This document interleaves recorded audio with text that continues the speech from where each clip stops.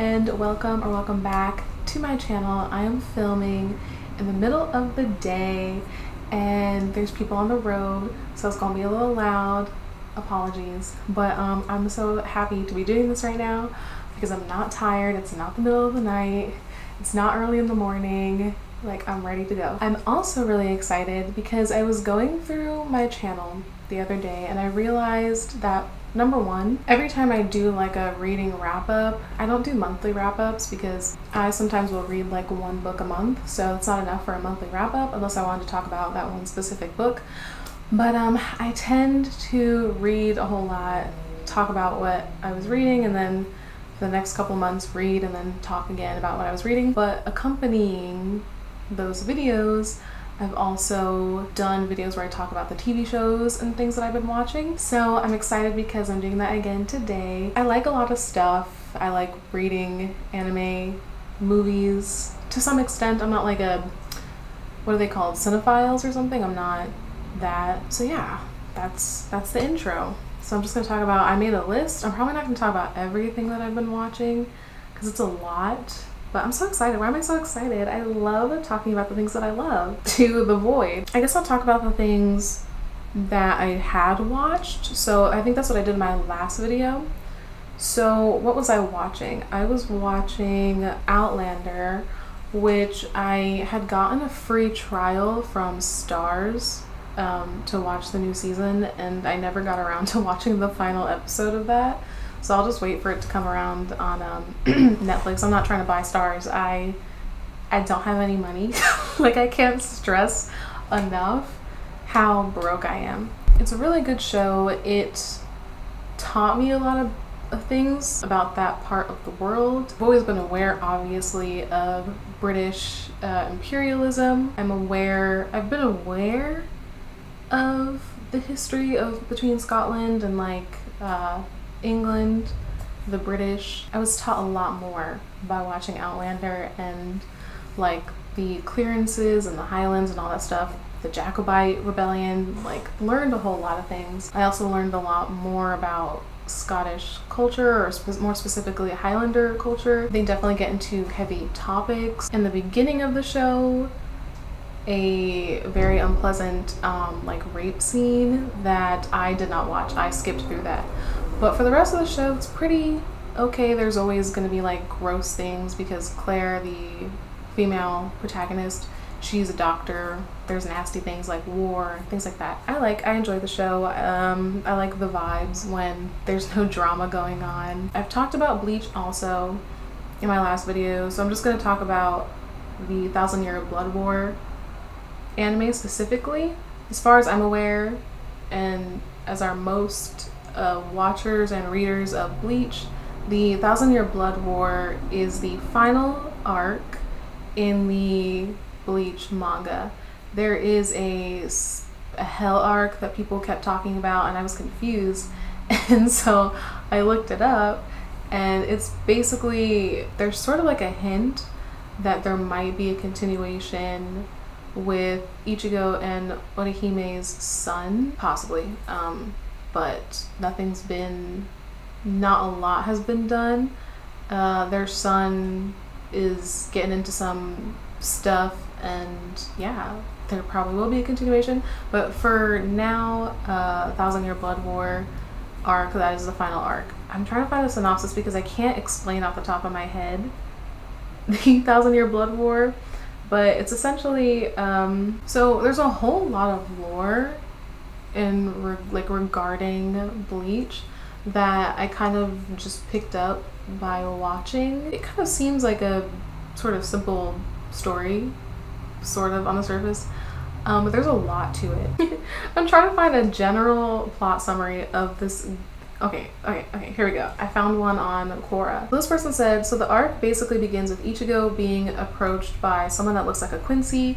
The Quincy's are in this world. So in this world you have souls who are not human. They are souls like Shinigami. They will come to the world of the living to deal with hollows and stuff. And then you have Quincy's, which are humans, but they have spiritual power. Ichigo is a Quincy and a half Quincy, half Shinigami.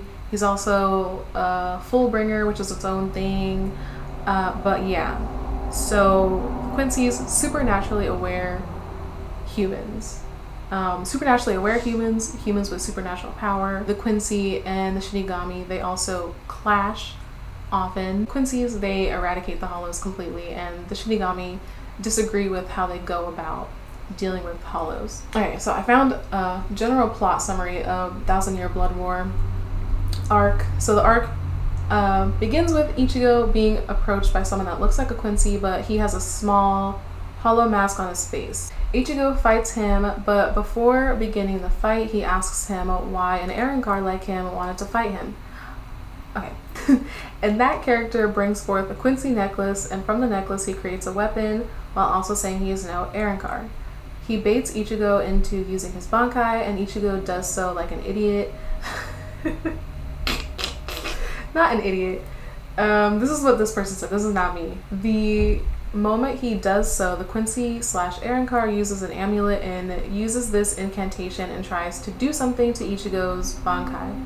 But Ichigo can break the power and basically defeats him in one move, but the Quincy / Aaronkar escapes when his own shadow envelopes him and makes him disappear. We also see that Soul Society is invaded, and Yamamoto's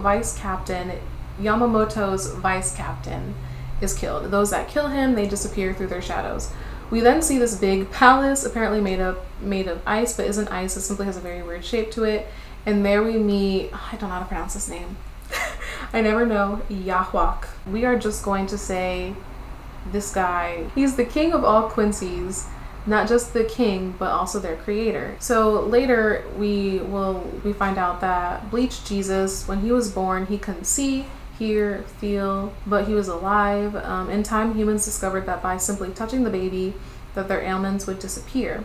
What they didn't know is that when someone touched the child, he would share with people a piece of his soul. That piece would fix the ailment that the person suffered from, but the person's lifespan would dramatically decrease, and when the person died, that piece of Bleach Jesus' soul would return to him, bringing with it a piece from the host soul. I'm gonna call him Bleach Jesus? Is that really what we're gonna call him? What does he look like? He kind of looks like he could be in, you know who he looks like? He looks like Lemmy from Motorhead, so we're gonna call him Lemmy a little bit with the mustache and the hair. Okay, but the person's life, blah, blah, blah. When that person died, the people who touched Lemmy, that piece of his soul would return to him, bringing with it a piece from the host's soul. As this happened, the child began to see, hear, wait, what the fuck? Okay. As this happened, the child began to see, hear, feel, all of his senses began working. When the child became a little older, he discovered he could also gather reishi particles and use the rare yoko. These are a lot of words. Okay, this is not a simple, I needed like a synopsis. Basically, you got Lemmy, and he's like terrorizing the Shinigami. Well, he and his people, the Quincy's. I think for me, when I first started watching season 1, it was a little jarring because I was used to Bleach, like the original anime. It was more teen appropriate, and then this one was much more adult. There was more blood. It was very good. It was a lot more graphic, and just darker in tone in general. So like the Shinigami are getting their asses kicked, right, by the Quincy's in the first, I don't even know, like the first season, I don't know how many episodes. When I was watching the show, I mean, the animation, that's what I've heard a lot about. That was really good, but it was also just really suspenseful. I think because the original run of Bleach, it had a lot of filler. This one, it's not there. It's the story. It's the full story without any additional things. Watching the first season with I was gripped. I know the ultimate outcome of this because I spoil things for myself, but I was still watching like, oh my god, Unohana, her Bankai, I love it. It's just creepy. It's creepy and weird and I love it. But yeah, in general, I just like the kind of difference in tone of this anime and how dark it feels. I think that Ichigo is a good character. He's sort of a typical shonen protagonist, but he is quite emotional, and not in like a yelling and being loud kind of way, but he's very kind of introspective. A lot of people depend on him, but he's really, really strong. He DNA whatever consists of a lot of different beings of this world, which is so funny because I've written a story where I have a protagonist who is in her world is a amalgamation, she's made up of a lot of different things. I did not do that because of Bleach. I've been like, I did that because I wanted to, and every time I do something and I'm like, I'm so clever, this is so unique, I see that it's somewhere else. Somebody already thought about it. I did not experience the long wait between the different series, but I can imagine the people who watched the original run and then are watching this, and I can only imagine how that feels. Anyway, I've been talking for way too long now about this. I just like Bleach, okay? Toradora. I loved it so much. There's nothing like a high school anime romance. It's just always so, not always, a lot of the time it's very wholesome. Toradora, it revolves around Ryuji. Despite he has a very sweet, he's very kind, he cooks and cleans, and he has a mother who's not super responsible, but she's a good person. But he's had to grow up really quickly to take care of things around the house and take care of his mom. So he's a good person, he's a good boy, but he has a look of someone who's not. He makes connections with this girl named Taiga, and they both have crushes on each other's best friend. So they enter a pact and agree to help each other date the other's best friend. And obviously they end up falling for each other. How many episodes is it? I think it's like 25 episodes or something. I really enjoyed watching it. I really enjoy the high school anime romances. I really loved the characters in this one though. Even there's some things that are a little unexpected. Like there's a character introduced, what's her name? I forget. Oh, Ami, I think how you pronounce it. She's introduced and she's sort of like typical rich girl, kind of mean, but she evolves and has a lot of character development. She develops a crush on Ryuji. It doesn't go anywhere, obviously. But she comes to accept that it won't go anywhere. I really appreciated her character development, and I liked that she wasn't just like the bitchy high school girl. It's really wholesome. It's just really wholesome, really sweet. The ending, I was kind of worried to watch this. Like I was worried to start this because I was seeing people complain about the ending, and so I was like, do they not end up together? Like, why are we complaining?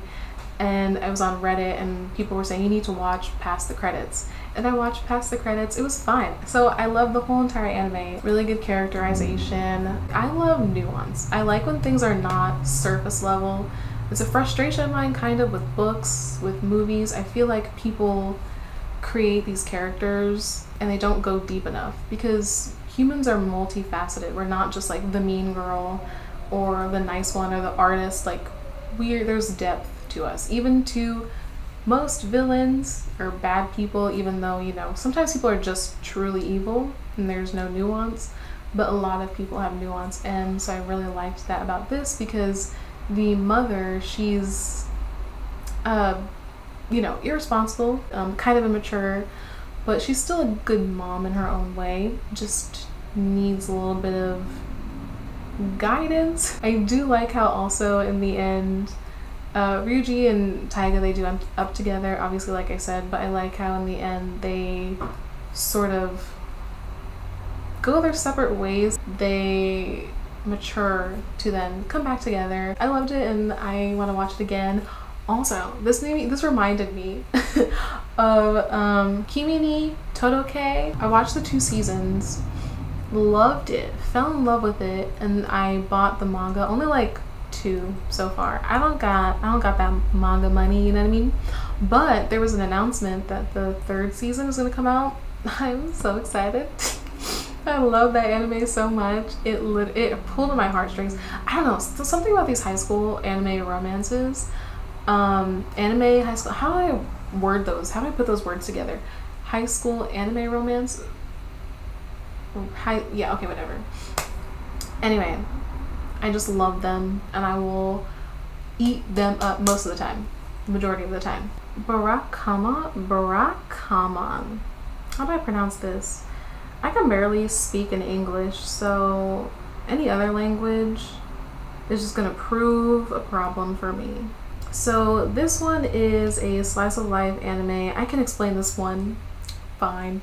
The main character, his name is Honda, and he is a young man. He's like 25, and during a showing for his art, an old man is sort of like, he's criticizing it, and Honda, he punches the old man, and I forget exactly like the order of events, but essentially he ends up going to the countryside in Japan to sort of relax and kind of rediscover his talent. He, typical, it's like, imagine the Hallmark movies, like the Christmas movies where the girl is a big executive and she travels to like Vermont to help a tiny bed and breakfast in a small town that nobody ever goes to.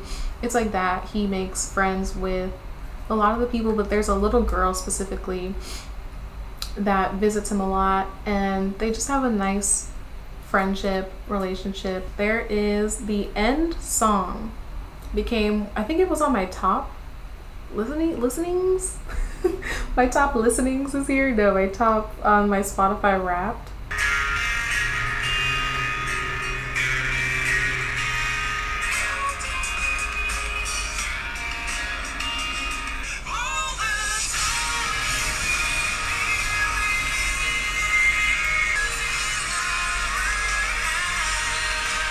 That's that. So also, I totally forgot to mention, watching Bleach this year and getting into Bleach, one of the intros for the Hueco Mundo arc, that became one of my top songs. My second top listen song. I love this song so much.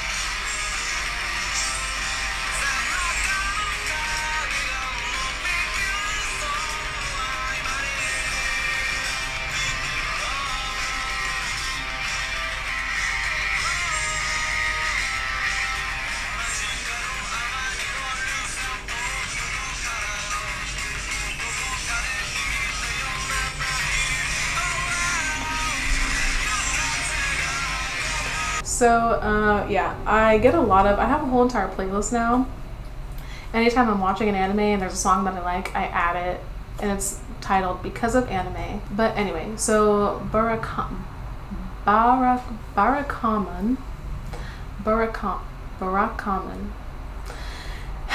Anyway, so it is, as a 25-year-old human, it's hard out here, and I enjoyed watching this. It was sort of existential, not sort of, it was, and just kind of the pressure of being young, and sort of, I think that the character is trying to find himself, and because his art, his calligraphy is kind of criticized for not being sort of different enough, unique enough to him. And when you're in life in general, but when you're in your 20s, there's a lot of, I mean, I've been this way since I was like in elementary school. I have problems, but in my 20s especially, I've been there's a lot of existential dread, not knowing what the future holds, what I want to do in life, and that kind of, the anime touches on things like that, and sort of just basically finding simple pleasure and joy in hectic our hectic lives. I know especially in places like Japan, well, in really big cities, a lot of younger people feel disillusioned. Japan has a high suicide rate, but so does the United States. Things are really too expensive. You have to work a lot and really hard to just afford the bare minimum, barely afford groceries, drive on half a tank, quarter tank, and that's what I do. Strongly recommend that. That one's really easy to watch. But it's not super dramatic. There's a lot of funny moments. Nice, good, fun, lighthearted. There is a whole entire manga, obviously. The story doesn't end with the anime. There's also a prequel, apparently, that I'm interested in, like a prequel manga. So yeah. Anyway, moving on. Castlevania. I loved it. I do think that I loved the horror aspect. I loved some of the themes that it touched on. If you don't know, Castlevania, it was a video game. Wait, let me just look it up so I'm not going off the top of my head and getting things wrong. It was a video game. It is a video game. And the video game from this, there have been comic books, a TV series. It is about Dracula. It introduces new lore to the character. He has a wife, a human wife, who is really, at least in the series, I don't know about like the Netflix series, I don't know about the other stuff, but in the Netflix series he has a wife who's really into science, and this is like medieval Europe, so naturally they think that she's a witch and they burn her at the stake. And Dracula, he vows to kill everybody and make everybody's life horrible and terrible, and I don't necessarily fault him for that. Obviously, if I were one of the humans who was not a part of that, I would be very upset. Not very upset. I would be pissed. They have a child who is a grown adult by the time Dracula starts his stuff, starts wreaking havoc on humanity, and the son joins forces with Trevor Belmont and what's her name to take down Dracula.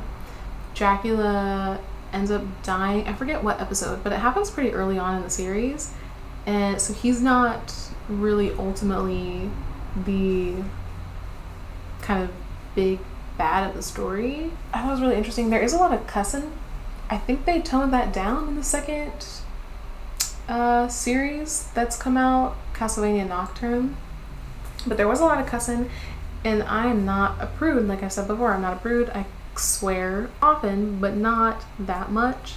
I feel like people add swearing to things to make it seem more adult. It's not necessary. But yeah, I still thought it was good. It's a couple of episodes. It's not super long, and so it is kind of funny that they cut like the three characters. I think they're good characters, and I do like them together in that first series, Castlevania, the first series, but they do spend literally majority of their time together in a library. So I feel like there just wasn't like a lot to build like that relationship of the three of them together. So when they're apart and then when they ultimately reunite, I'm kind of like, I don't know, there could have been more time spent on the three of them like building a relationship. Like it would have been nice to see them like maybe travel, like if it were a longer series, like with more episodes. I think it would have been interesting to see them do like, but this is more of a personal thing, like not a monster of the week, like maybe a monster or two, to see them forming that friendship. But other than that, I thought it was really good. I really liked the gothicness of it, how dark it was. I took a gothic literature course. I've always loved dark, spooky, weird things, but I took a gothic literature course, and I have a special love for gothic horror. It's because you can get really dramatic with that genre. But yeah, it was a ton of fun to watch. It was a video game, so there are certain like powers and like weapons and things that feel very video game-y, but in a really good way. The action was top tier, and as per usual, Alucard, that's my baby, okay? He's my screensaver. There you go. I just love him. Moving on to Castlevania Nocturne, there was a lot of complaints about, there was a lot of things being said about this. I don't know anything about the original franchise. All I know is Castlevania Nocturne, what I saw on Netflix, and I liked it. I liked the like magic that I saw. Well, in general, in the first series, I liked them. Oh, I forgot to mention Sypha. Her magic is just really cool, and I really like how she utilizes her magic in fights. But moving on to Castlevania Nocturne, there's more magic users, and it's interesting to see them fighting. Again, really good action scenes, really dark and bleak. I like the, I mean, vampires in media are always so often used to symbolize things because it's so easy to use this creature who drinks blood, who can only survive off of blood. Like, there's a lot you can do with vampires, and in Castlevania Nocturne, it seems like the vampires are sort of, they're like the aristocracy, they're the ones in power. I like this, like, I like the whole franchise and the show, and I like the characters, I like the magic, I like the action, I like the animation. I enjoyed it. If I'm having a good time, if there's like if there's a little bit of flaws or whatever, I can overlook it. And I just really enjoyed it. So JJK, Jujutsu Kaisen. So JJK, I should do a first impressions, because my first impressions of all different kinds of anime have been so different to what the actual anime is about. In JJK, I thought, first off, I thought that Itadori, I thought that he was a grown adult. I didn't realize that he was a high schooler. Like, I was seeing clips from the show on TikTok and stuff, like way back. I assumed that he was an adult. He is a child. And yeah, a lot of the characters are young people. Jujutsu Kaisen, I don't even really understand it, so I have a hard time. I feel like I have a hard time explaining it, but I'm just gonna find a synopsis. The story follows high school student Yuji Itadori as he joins a secret organization of jujutsu sorcerers to eliminate a powerful curse named Ryomen Sukuna, of whom Yuji becomes the host. He eats Sukuna's fingers, and yeah, Sukuna is like a part of his body. They switch sometimes, and Sukuna is very, very bad. Very, very evil, very, very powerful. I'm literally standing in a closet right now to record this, but I looked up Sukuna on YouTube to try and get some clips to use in my video, and a video that I saw in the thumbnail said Sukuna isn't evil, or why Sukuna isn't evil, and I was like, really?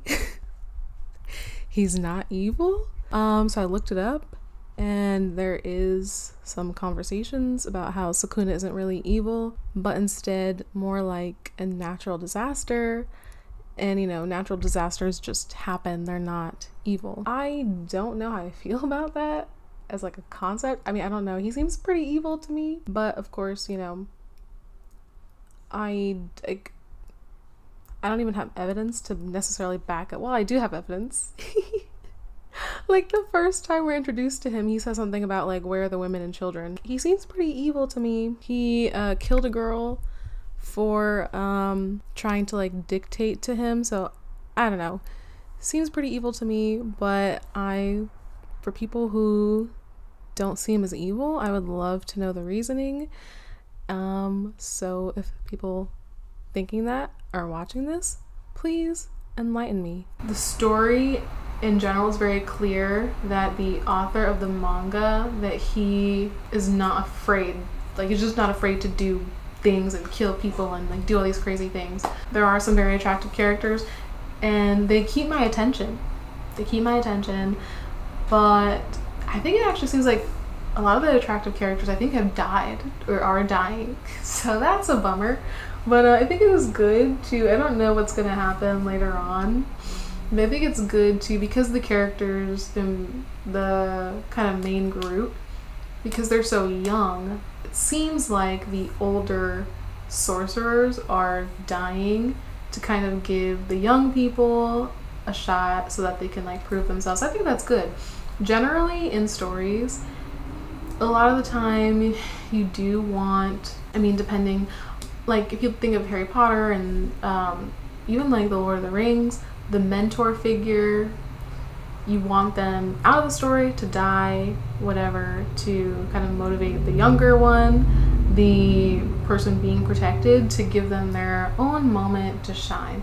At the moment, it was a lot of the adult sorcerers and the really powerful sorcerers kind of showing off. But the younger people, you know, they're getting their time, their moment. Okay, so the next is Spy Family. I don't know where I saw this. I might have been on Instagram or something, but I saw somebody complaining about people who say they watch anime and it's people who will talk about Spy Family and things like that. I think it is so weird to when music, movies, books, I think it's so weird to tell people that they're not a real fan of something, or that they need to go like, watch, listen to the obscure thing to be legitimate. I think that is so, why can't people just like the things that they like? There's so many things to watch, read. I have to take my time, okay? I can't do everything all at once. So I hear about the, you know, really popular things. I watch it, I read it, I listen to it, and then let me dig deeper. You know what I mean? Rant over. Spy Family is a story that follows a spy who has to build a family to execute a mission, not realizing that the girl he adopts as his daughter is a telepath, and the woman he agrees to be in a marriage with is a skilled assassin. So essentially all three characters in this fake family, they have these secrets from each other, and it's another story that's really wholesome. But there are, you know, Twilight Lloyd, child and victim of war, he very clearly has PTSD. Yor has her issues, and Anya is an orphan who very clearly has abandonment issues, because every time something happens, she's like, they're gonna give me back. They're a fake family, but it's very clear that they do care about each other, but they're not there yet in the I love you stage yet. We're a family stage. I don't know when that'll ever happen. I don't know how long the manga and the anime are gonna go for, but I do hope that it ends with them being a real family. We were in a different apartment. We moved to an apartment that was roach infested, and we moved again. And when we were in the roach infested apartment, I was watching a lot of different things to calm my anxiety. Lord of the Rings, that's my go-to. But also I was watching Spy Family. I had heard about it. It was another one that I had a really weird first impression of that was completely different to what it was when I started watching, and it made me happy. And I love Anya so much. I'm not a kid person, and I know she's a fake child, but she acts so much like a kid. All the kids in this anime, they act like real children. You know, like in a lot of media, children don't really act like children, but the kids in this act like kids, and Anya's really adorable. She's she's a really big part of the series because of her telepathy and her power, and how she uses it to help people, to sort of manipulate things, but often to help people. I really like Yor as a character. Also, I like Lloyd too. I love a lot of these characters. Even Yuri. I know some people don't like him. I like him.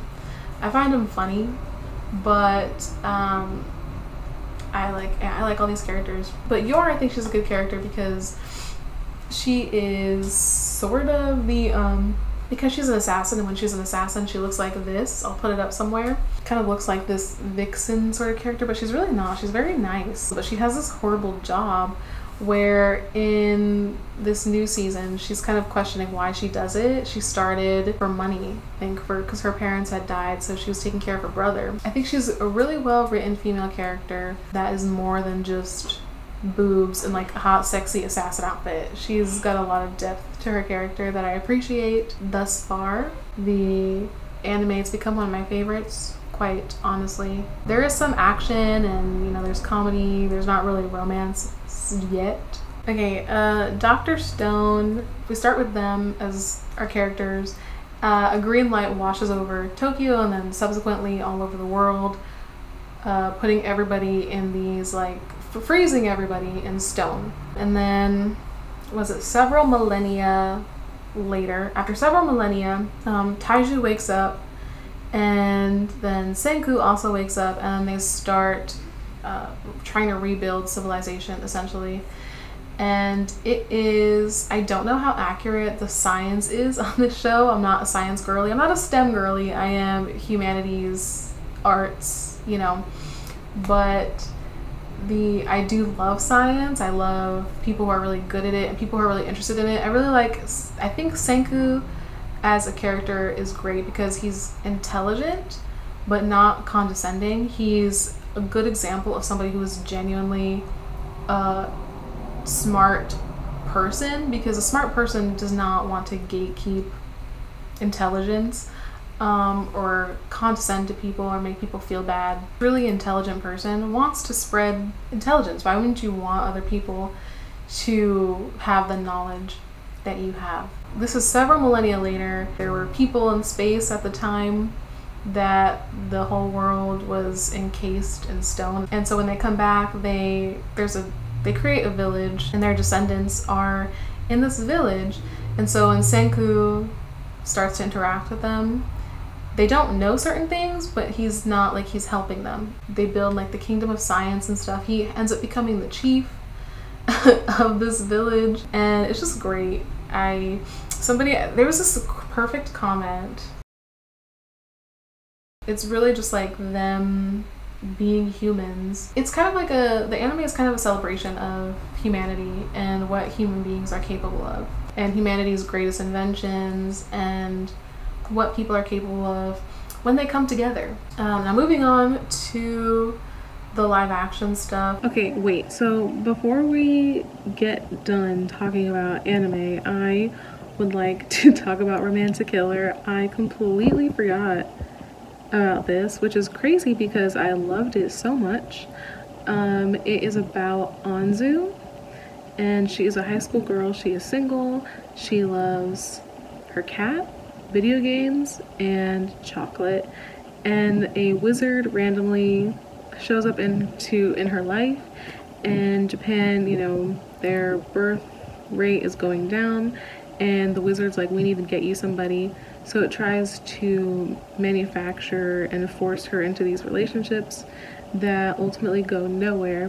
But the show is so brilliant because it focuses on, like, she does make connections with these people, these guys, but it's genuine friendship, and there's a possibility that there could be something with a certain character, but that's not the point. Like, romance is not the point. Funny, and but like the more the show goes on, the more you watch, there's so much heart to it, and I like that it's not a show about romance. Like, it starts off like that, but it's so much more than that. It's beautiful, and I really liked how the main character is just herself. She's a great protagonist. I don't know, she's just strong and knows who she is and doesn't compromise. I highly recommend that one. I talked about Love is Blind I talked about Love is Blind season 4, and then they came out with Love is Blind season 5 really, really quickly. It was so boring. I did not finish watching it. I'm not even gonna talk about it. The Great British Bake Off, there's a new season. I love the Great British Bake Off. And then finally, we're at the end. My throat, you can hear it. Fleabag, I finally watched it. I missed my Fleabag era, and I probably will never have a Fleabag era, but it was a good show. The first season, the second season was better than the first season. Fleabag is basically, it's about a young woman in London. Her name is not really Fleabag, but that's what she's called in the show. A lot of the characters don't have real names. Like her dad is Dad, I believe. But she is, Wikipedia calls her free-spirited, but she's kind of a mess. And it's just about, yeah, her life, what she has been through, her family, like her relationships with her family, and her relationship with herself and like men and things like that. So yeah, the first season is a little bleak. Like there are some moments where it was like a little kind of like too sad. The second season, it introduces the hot priest, and oh my god. It was great. It was really great. First season I was kind of like, this is the show that people are making a big deal about. Like, I mean, it was fine, but second season, it's really good. It's a really good show. It ended really great. I think my mom watches a lot of British TV shows, and I think what I've learned from TV over there is that they tend to not go on too long. They tend to end at the right moment. Meanwhile, like Grey's Anatomy, what is it still on? I've talked about everything I wanted to talk about. I didn't think I could. I thought it would take me hours to do this, but it's not that bad. I mostly spent a lot of time trying to explain Bleach, to like the world of Bleach, and I probably didn't need to do that. That's it. Thank you so much for watching. I have obviously perfect, amazing, great taste in everything, so you should definitely watch everything that I watch and you will definitely like it. Kidding. No. I like what I like, and you can... This is not necessarily a recommendation. I just like talking about things that I like. I mean, I do recommend them. But you know, if you don't like it, that's not my problem. Thank you so much for watching. Don't forget to like and subscribe. I think that's probably it for the things that I've read and watched. Yeah, thank you, and goodbye.